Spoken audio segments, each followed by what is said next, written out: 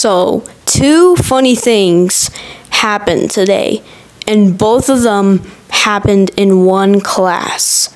Here, let me explain. So today in health class, we were doing an assignment, and I brought a rainbow bouncy basketball to school. Don't ask me why. So one of my friends asked to throw the ball at him. I did that. And he tries to throw the ball at me. So when my friend was gonna throw the ball at me, one kid hits the ball, which causes it to hit the ceiling, which had light in it. Here's the second thing that happened. So this kid brought a stuffed, what's it called?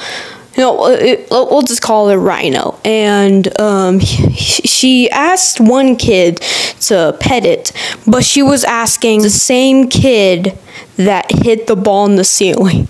So she grabs the stuffed animal and then throws it across the classroom.